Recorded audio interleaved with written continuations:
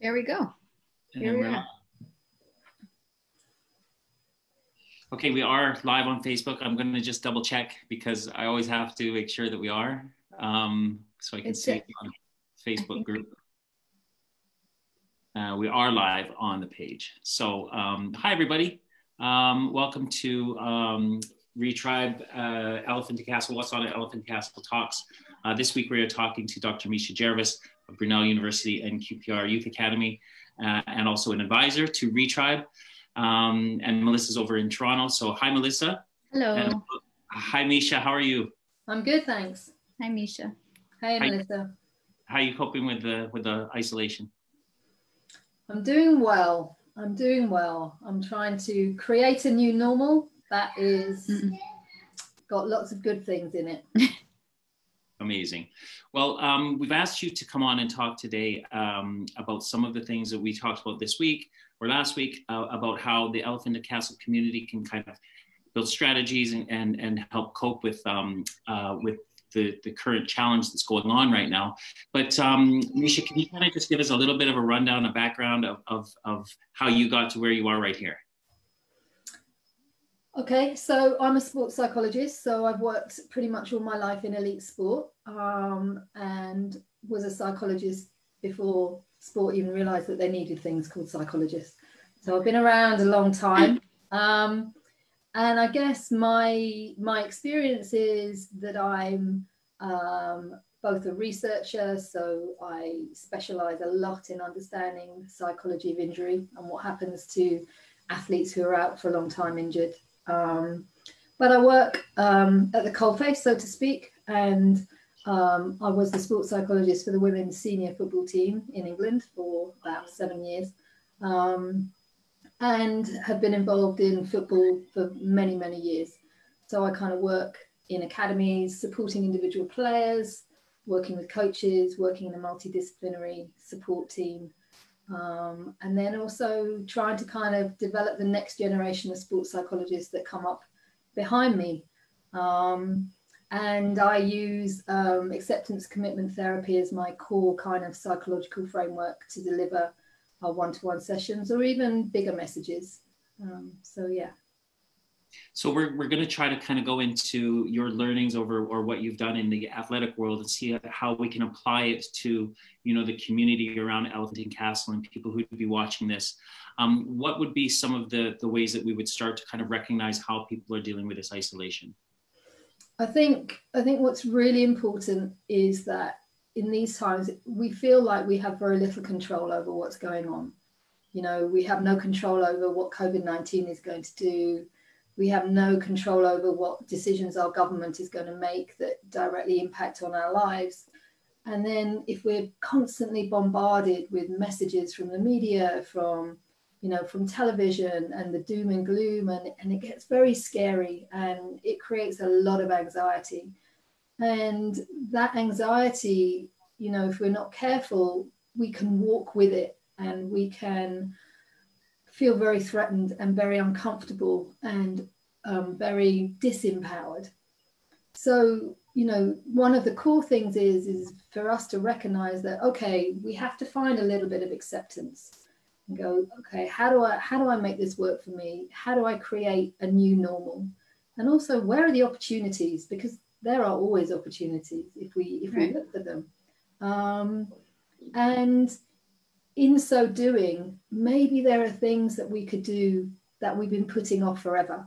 Or maybe there's opportunities to step back and think about what's working in our lives. So it's very, very rare that we are allowed to stop and pause. But it's actually a really lovely thing sometimes. Because we're so busy doing and we're so busy getting caught up in the now and what we're doing that we don't have time to go, oh, maybe I want to go in a different direction, or maybe I could explore this thing that I've been thinking about but have never had the time to do. Right. What would you say to folks who maybe you've experienced it, but I've noticed I'm experiencing, who have been afraid of being with their own thoughts or being with the silence, who seem that that's more of a threat than actually COVID-19 or the current challenge? Do you have any kind of strategies or ideas around somebody being afraid of what's happening inside their head? So let me give you a couple of analogies that maybe might make it easier to understand. So I don't know, you Canadian folk, whether you've heard of the game of poo sticks, but the game of poo sticks. Yeah. Have you heard of poo sticks? Go on. Okay, so the game of poo sticks that you play when you're little is that you grab a stick, you drop it into a little stream, and then you run to the other side of the bridge and you see it come out the other side, right? So the analogy is the stick is like a thought. And normally what happens is a thought will come, but then it will just go down the river. Sometimes what happens is that we drop the stick in, we run to the other side of the bridge, it's not coming out. Where is it? And that's because it's stuck. So what's happened is that we've attached things to it. So in this instance, we might have a thought that goes, oh my goodness, I just coughed. And then we attach, oh my goodness, have I got the illness? Oh my goodness, I'm going to be sick. Oh my goodness. And we stick things to it. And that's how anxiety works. And then what happens is we grow it and it's not going down the stream anymore. So the technique is to learn to unhook yourself, if you like, from those thoughts, to allow them to go down the stream. Yeah. And there's a really simple but really useful little technique that comes from Russ Harris, actually, who's an ACT practitioner, a really excellent educator. If you're looking for interesting things, check him out because he's worth looking at.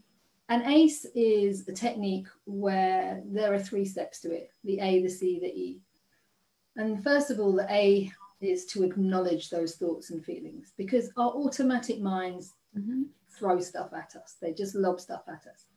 So you might kind of say to yourself, oh, I notice I'm having the thought that I've got corona, or oh, I notice I'm having the feeling that I'm a bit anxious, I'm a bit scared.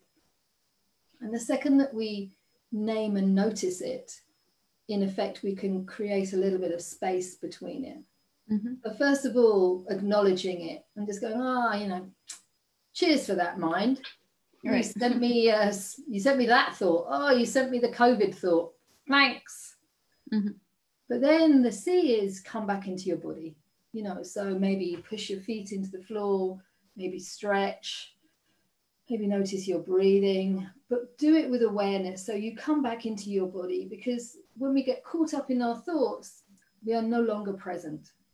We're getting dragged. Maybe a lot of the anxiety, we're dragged into a scary future. So we need to come back into the present.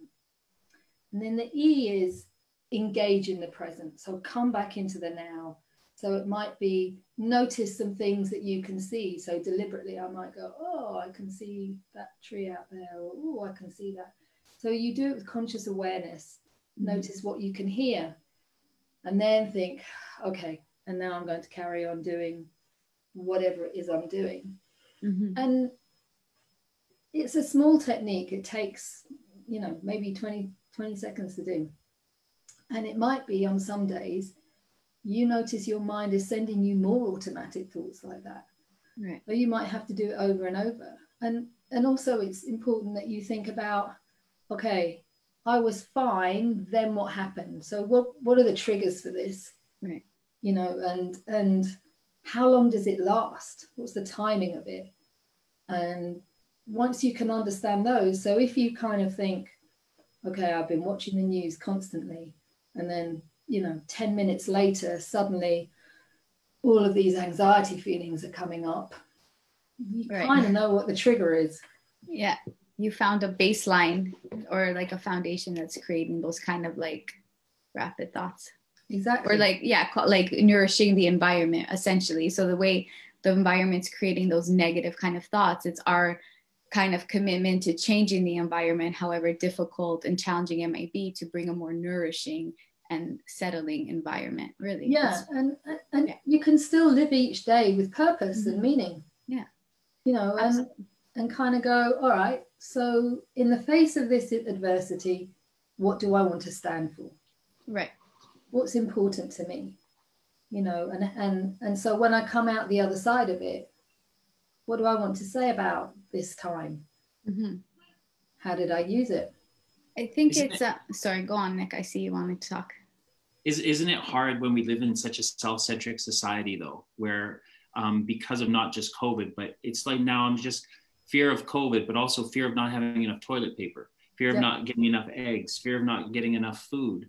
And these and when I went to the grocery store this morning, like they're fully stocked in everything, you know, and I'm going once a week and it's all good. So, you know, but my fear last night was, I wonder if they're going to have enough of this. Yeah. And because we live in this world where we're thinking about ourselves all the time. What's the process in terms of, you know, how do we start to transition out of that, apart from not watching so much news, but where we can start thinking of others instead of ourselves? I think it's about really thinking what you value, what is important. And I think that most people, when they come out the other side of this, will realize that actually the things that brought them happiness were the small stuff. Was the having that conversation with somebody, was I don't know, cooking a meal with a loved one who normally they never have the opportunity to do it. You know, it's the small stuff. So savoring the small stuff, and also sharing those experiences with others, and, you know, recognizing that some people are trying to do this on their own, which does make it extra hard. Mm-hmm. I'm finding too that there's a lot of identity that's being attached and certain narratives that people are letting themselves kind of believe that if I was this way pre-COVID, then maybe I can only be that way after.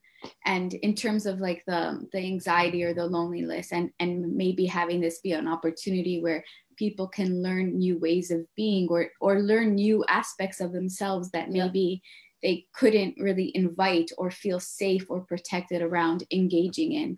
So I don't know if that's something you're kind of noticing as well, or just maybe talk about, I'm always fascinated with this, but the identities we attach to our stories or our emotions in general. So if I am angry, then all of a sudden I only know myself to be anger, and that anger writes the narrative or creates the ripples in the water, rather than me being somebody who's experiencing anger or anxiety or loneliness. And I mean, I think you raise a really important point. And the thing is that so much of media, anger, I mean, that's what it likes, fear and anger, because that stirs up emotions, and it also polarizes people. You know, you walk this way, you walk this way. But actually, you know, the emotions, and then we have a flip side, because then people are also showing the emotion of compassion, you know, and there is a lot of compassion that is being shown. Small ways, you know, the 8 o'clock for the NHS is a small but important sharing of communities, saying thank you, being grateful, showing gratitude, and also being compassionate for one another. So there are those opportunities to maybe explore those sides of ourselves, which maybe normally we're too busy to do, because we're just, you know, getting it done, getting that day done, you know, doing all of that stuff, which makes it harder. You know how they say there's never any kind of selfless act. You always get something out of being, you know, being generous or being kind. How does that work? You know, because I know when I clap out my window, I feel good. You don't know if you hear me, because you know, but what is it about being compassionate for other people that is a direct result inside of me that's making me feel actually useful? I think it's the connection. Yeah. Because it's you can't be compassionate with somebody without empathy. And empathy is a really powerful feeling, that actually when we are being the best versions of ourselves, we are able to show empathy. And so much of our world, empathy seems to be, you know, forgotten, not present. And now, you know, I mean, it's also really interesting in terms of who we value. I mean, look who the key workers turned out to be. Right. You know, the bin men. How much empathy and compassion and understanding prior to this have the bin men had? And yet, you know, you walk down the road and people are writing thank you notes to them and actually valuing them. NHS workers, of course, but that is a whole load of people that goes with them, you know, the porters, the cleaners, all of these people, they're literally keeping us functioning and alive. So I'm hopeful that maybe at the end of this, there is a shift in terms of what society actually values. Right. And hopefully it's not just, you know, chasing dollar signs. Yeah. Do you want to, are you going to say something? No, you're up. Oh, we're alternating questions. I know, we didn't even do that on purpose, actually. I think there's just so much substance here that we can go 1,000 different ways. But I think the idea of value and what we've kind of prioritized in our life and kind of what we've taken as important and as necessary, as essential, is kind of being flipped on its head right now. And we're kind of in this place or opportunity or space to be able to really reflect on, okay, so the question that was asked to me by somebody, and it kind of stuck me for a second, is if you knew this was going to happen and you could be anywhere, where would you be? Like, and not just physically, which for me was a big thing because I kind of had to leave London, but also emotionally and with the people and with your kind of heart space and brain space. Are you doing the things in your life, or are you creating a day-to-day life where you can have the things that you value up at the front, right? And not pushed away in the back burner. So I think that this is also just a pretty big invitation for us to flip maybe how we started and what led us. I think we talked a bit about, like, is it fear that's leading us today? Is it fear and this idea of scarcity for me to have to take toilet paper and pasta and all the things? Or is it the fact that I'm one person living on my own? I don't need 19 rolls of toilet paper, but maybe my neighbor does, with a family of 6 people, and really kind of reframe how we are operating in the world. And but you know what, the core bit of what you're talking about is choice. And we still have choice. Right. And whilst those decisions might seem to be, you know, the decision about you not taking so much loo roll to help someone else out doesn't seem like it's a big thing. It is a big thing. Right. Because it's then living your values. Right. Because you say, well, I understand that people have more needs than me. And so you are living that value of compassion, or that value of understanding community through something that, you know, you think, oh, well, that's just nothing, but it isn't nothing. Right. It's really important. And we're all making series of small, little, meaningful decisions. Yeah. But they add up to something important.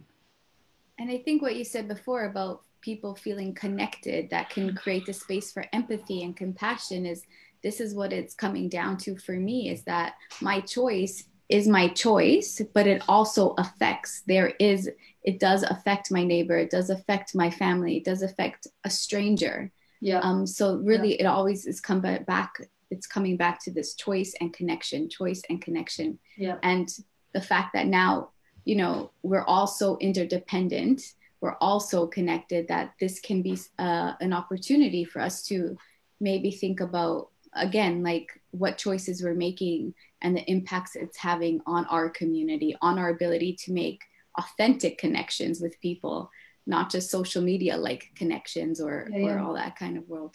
Yeah. I mean, the other thing that has struck me really profoundly is our ability to change.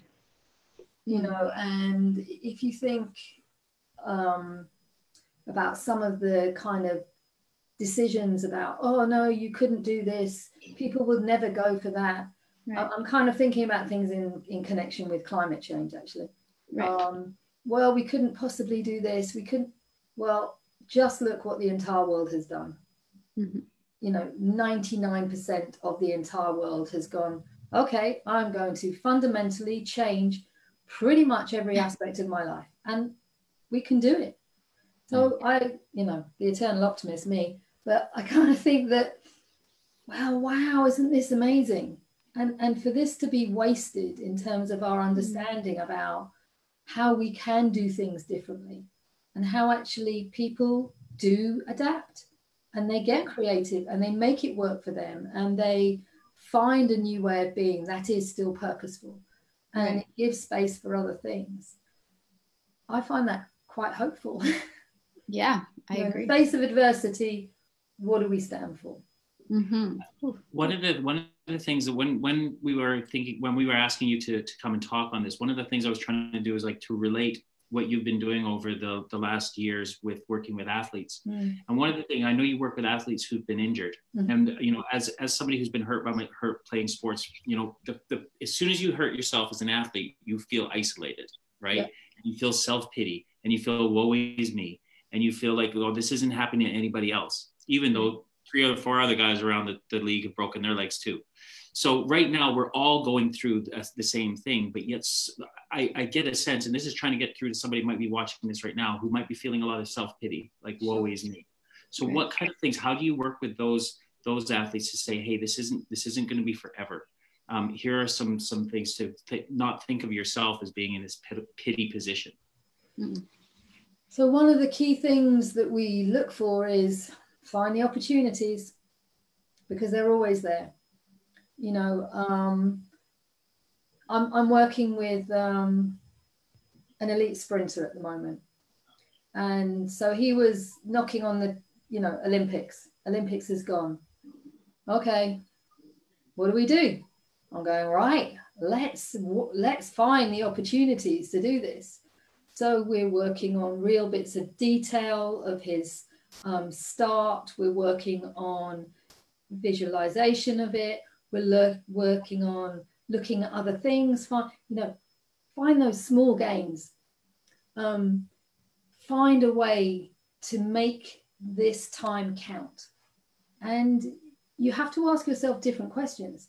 So if you kind of think, oh, well, it's not how I want it to be. Well, sure. You have to have acceptance to begin with. You can't move forward until you go, okay, this is how it's going to be. Now what?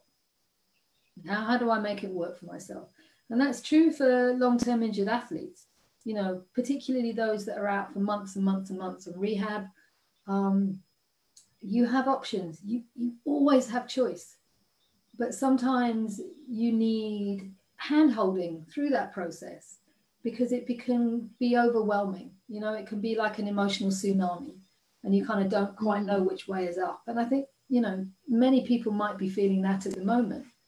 You know, it's an emotional tsunami. And people who are, you know, struggling because all of the things that they anchored to seem to have been taken away.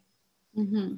And you have to then find your own resources, you know, but find joy. And listen, you know, I'm no techno genius, but I'm like, I've learned this skill, I've learned that. It's like, okay, cool. I'm coming out at the end of this with a whole load of new tech skills that I never had before, because I never had the time to learn them.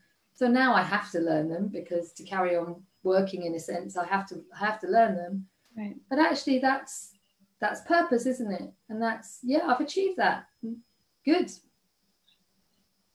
It's interesting, this attachment again, like the theme of attachment, to whether we're an athlete and this is the path I'm going to take, and I'm very attached to the outcome of that specific past. It seems that our level of attachment and our relationship with how we're seeing ourselves in our future is the one thing that can get in the way of us maybe seeing opportunities that are right there, but we're just focused on what we want it to be based on what the environment or circumstances were at that time. Yeah, and I think combined with that is the notion of being attached to excuse me, of how it's supposed to look. Right. It looks like this. I go and train at the track every day. Right. Okay, you can't. Oh my God.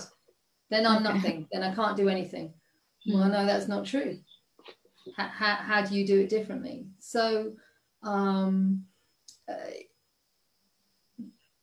greatest thing about humans is their adaptability.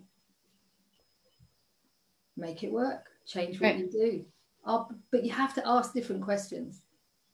And you have to say to yourself, you know, some of the things that I'm talking about with the players is, okay, create purpose and meaning and structure in your day. So get up. You know, a lot of them are teenage boys. So getting up, it's like, I don't have to get up anymore. It's like, no. Right. Yeah. Yeah. You know, you have to do the basics well. Right. Because also we know that when those things start to unravel, particularly if you're feeling very vulnerable, you know, maybe you're feeling very isolated, maybe you're feeling lonely, maybe you're feeling a little depression, you know, that actually if you let those things slide, then actually you are just opening the door and welcoming in more of those difficult thoughts and feelings. You know, we are designed to live in the sunshine. We're not designed to get up at 3 a.m. and then, you know, 3 p.m. and stay up till 3 a.m. Right. That's not how we work. So find ways to do the basics well, and then ask yourself, okay, what is my purpose for today? And then at the end of the day, you feel like you've achieved something. Right. In that movement, that what you're saying, it's that movement from that self-pity to gratitude, isn't it? Where you can actually, gratitude being placed in a position of being thankful that we don't have the virus, that we do have food, that we do have toilet paper. But then I've always found that if I'm in a place of gratitude, it always enables me to be able to return the gratitude in some way. Because you're open, aren't you? You're kind of open. And I think it's about savoring the small stuff. You know, I mean, I'm lucky. My daughter's here with me, and she's not working because her job closed down. She has no money. She, you know, but I'm going, well, it's quite nice to see her, you know. And so actually that time for me is really precious, really precious. And actually, you know, I will look back on this time as being challenging, but also full of some really lovely time spent with her. So I appreciate that I'm lucky, and for you guys, you know, it's harder for you because you're on your own. But finding those ways of savoring moments of loveliness, whether it's, I don't know, I just cooked myself the most delicious pasta in the world, and I've never cooked pasta that's so delicious. I'm, you know, getting in a different space. Do you know what I mean? It's like, those moments matter. Mel's with her family. I'm by myself. Okay, you're with your family. Okay. I'm grateful that I can wear sweatpants. Yay!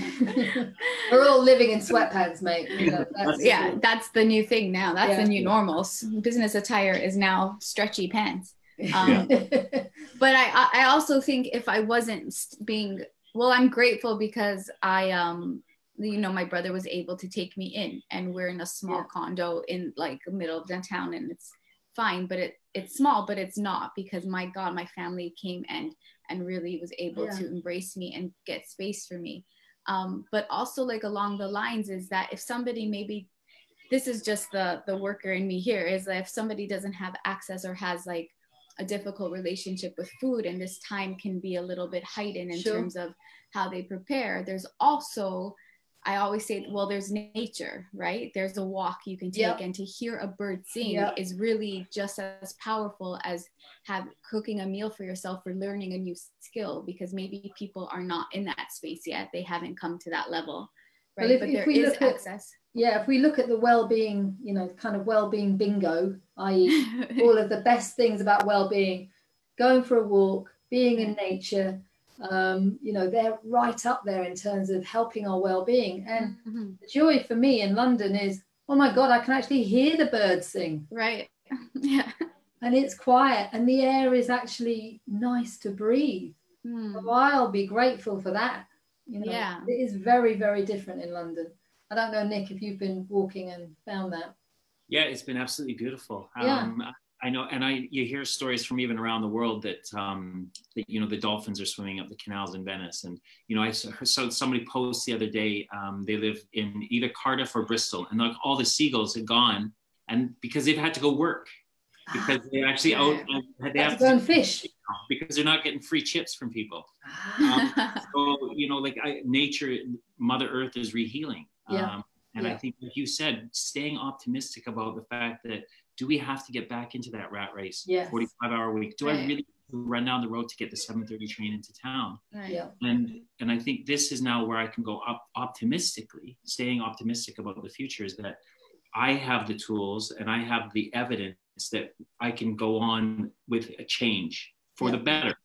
And I think it's going to be important for people to be able to reinforce that and not come out of this when we start into fear of, I got to get back into that to earn the money. And I think that's going to be the important balance that we need to try to help people with. Yeah, and hopefully employers will maybe trust their employees a little bit more, you know, because there's a kind of a stigma, or not a stigma, no, that's not the right word. There's an assumption, isn't it, that you're working at home. Well, actually, people work really well at home. I work a lot at home. You work at home. Yeah. It's actually a lot of the time, if I go to the university to do certain, I can't think there. I can't write there. I can't be creative there.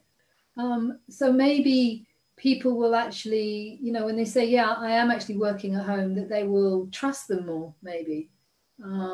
And that some of those journeys become less necessary, because we realize that actually takes such a toll on our bodies and our lives, and actually to be able to reconnect with a healthier body. So a really important thing.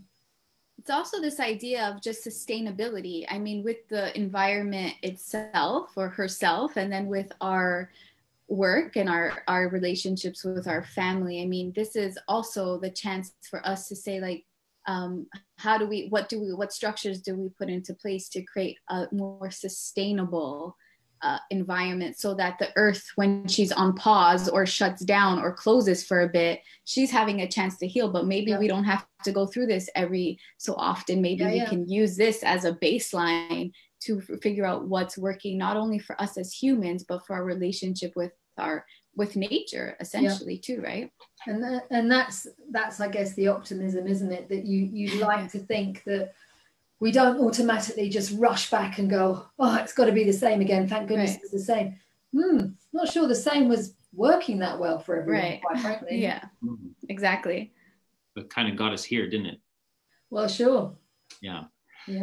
So that's the kind of staying optimistic thing, the move from self-pity to one of gratitude. But the getting creative thing, now this is what I'm interested in. And what does there are certain things that we can do in terms of setting goals, but what does getting creative do for one's self well-being?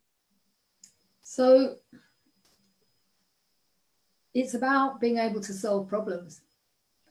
So the problem that goes, okay, I don't know, let me talk about it in simple terms. I can't go to the gym. I need to train. Oh, I know, I've got a sports bag. I'll fill it up with something, or I've got some water that's heavy. I can use that. You know, we solve problems to get to where you want to go to. The creativity also engages different sides of our brains that maybe we haven't been using in a while.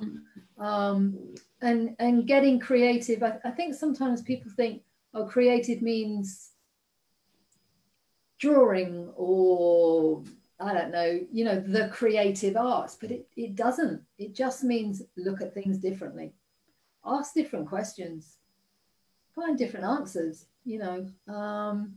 and again, all of human invention is because people looked at a problem from a different angle and thought, I wonder if, but we've all got that ability in us. We might not have used it in a while, but it is there. Mm-hmm. Nick? You're up. Oh, I was just thinking about what we talked in our workshop I guess it was last week, is just what lens, the idea of, or the question of what lens are you looking through today?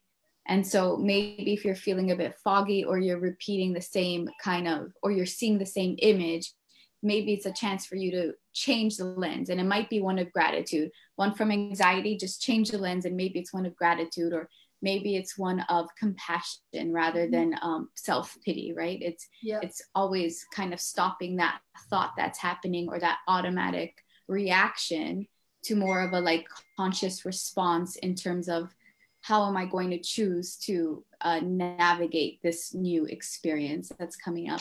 And I think we also talked about the idea of seeing it as a plot twist in a movie of your life. Nice. And maybe you didn't see it coming, but it came. And so instead of seeing it as like this barrier, it's more of like, oh shit. Maybe this is going to make the story better. Yeah. I like that. Right? That gives us a bit of a chance to be curious, which is I think a theme that we can all connect with. Like, can we just be curious about ourselves, about our relationships that are forming, about what the world might look like? So instead of being anxious around it, how can we shift that lens to curiosity? Mm-hmm. So I think that's a big kind of piece too that's important to remind people. Is like, you can be anxious, sure, of course, we all are on some level, but we can also be curious about where we're at and where we're going, right? Well, I think curiosity is the foundation for creativity. You can't get creative unless you've been curious in the first place. Yeah. You know, so I think that's absolutely right. Yeah, like asking different questions. Asking different questions, exactly. Rather than, I think the people who are having the hardest time with this journey are the people who are struggling and wanting it to get back to normal. When is it going to be like this? And they're just so caught up in that narrative that they can't see beyond that. The people who are navigating through this really well are going, okay, I'm going to accept it. Mm-hmm. And how am I going to make it work for me? And let me be curious and let me see what I can learn about myself, or see what I can learn about whatever it is, new bits of my job, or maybe creating, an entirely new kind of life. Yeah. And it can be as simple as continuing to get up at 8 o'clock or changing the time you get up. I'm going to see what I'm like when I get up at 7 instead of 8, right? It's like as simple as that sometimes too. At least for me, because I struggle with that, but it's 9:30 a.m. for me. I would just like, no, but that's something that you can make really small changes. And to your point earlier of it doesn't have to be this huge kind of big capital C change. It can just simply be a small act of, or just a thought, a different thought, or a different time we wake up, or a different ingredient we put in our pasta. Like, it can be that. But I think the thing is about, and then we have to notice. Right. That's the key. Yeah. And then we go, oh, what did that feel like? Right. Actually, 7:30 is the perfect time for me to get up. I tried 7, felt like this. Tried 8, felt like that. Maybe, Right. But that notion of doing small experiments. Mm-hmm. And let me try this. Let me see what happens with curiosity, but with openness. Mm-hmm. That's the kind of place where new things happen, creativity happens. Right. What I'm curious about is how humanity, like I think it's Carl Jung talked about unconscious connection, and I'm interested about how, even through technology, even the fact that we might be isolated in a room somewhere around the world, how we're becoming interconnected through these talks, where people are becoming more aware of our connectedness, not just to our neighbors or our location, but humanity as a whole. Mm-hmm. Now, when you talk about being optimistic, that's where I am, is that, this could be a global shift to becoming connected on a more global basis, where we could start becoming more compassionate for one another. Yeah, there has to be some good change that comes from this. There has to be. There has to be, Yeah. And we have to find ways. Well, we have to ask different questions. I think that's the thing. If they say to us tomorrow, okay, lockdown's finished, and then we all go back to living exactly the same way, we have learned as a human species, we've learned nothing. Right. And So to ask ourselves, well, what were the wins here? What felt good? What did we learn? What did we learn about ourselves? What did we learn about how we live our lives? What did we learn about the fact that actually, gosh, it's walking in London and you can actually hear the birds and breathe in air. That's so important. You know, I'm not looking forward to the smog coming back. Right. So I don't know. It is interesting. It's interesting to think about, you know, tens of thousands of years of evolution, you know, and this is one of the cornerstones of how Retribe was set up. It was about becoming tribal again, you know, and how this is kind of being that leveler for us to start relying on each other as human beings. Yeah. And going back to kind of our core instincts of, like, you know, compassion and usefulness to others, rather than toilet paper for me, you know. I live by myself. I got a good shower. I don't need it, you know. So, which is all the messages that we've been, you know, receiving for so long. It's like, just worry about you. Just do you, do you, do you. You know, what's the most important thing? That you get richer. You get this. You get stuff. You know, maybe people will press a pause on the stuff. We vacuously fill our lives with. Even in terms of our mental health and our mental well-being, when we have a purpose, when we have connection, when we have a sense of belonging to things, people outside of ourselves, that automatically reduces maybe the internal dialogue of the anxiety, of the loneliness, of the depression, because it's not just us living in our kind of framework of us and it's me against the world, or I mean around those kind of narratives where we could think our pain is just our pain, and although the experience is yours, it's something we do all connect with on some level, right? We all can understand what it's like to feel that and stuff. Can also help each other. Exactly. You know, but we don't, we bury it, we hide away, we pretend we're all fine. You know, we smile and take selfies. We pretend. You know, the veneer of life is very thin, and you know, and there are certain things that propagate that, and so, you know, is it most important for a 14-year-old kid to think about how they look in a selfie, and they how much effort is put into that, which is meaningless, really, compared to a connection with, I don't know, a sibling or a friend or something meaningful and sustainable. Absolutely. So we've gone off down a bit of a weird path, I think. Or maybe that's just me and I'm old and I'm kind of going, I do understand it, but I worry about it a little bit, I guess. If influencer culture could change out of this, I'd be a happy man. You know, and we can, instead of being influenced by images that we see on an app, we can be influenced by our neighbor in being helpful with one another. Again, human connection. And I'm hoping that this is going to be us going local again and becoming part of a community again. Mel, do you have one more question? We're wrapping up. I actually did, and I completely lost it in that moment. Oh, okay. Well, it's gone. I have no idea. Go take it, Nick. I lost it. So Dr. Jervis, just thank you so much for coming on. If you have any kind of parting moments on staying optimistic and getting creative, do you have a final word?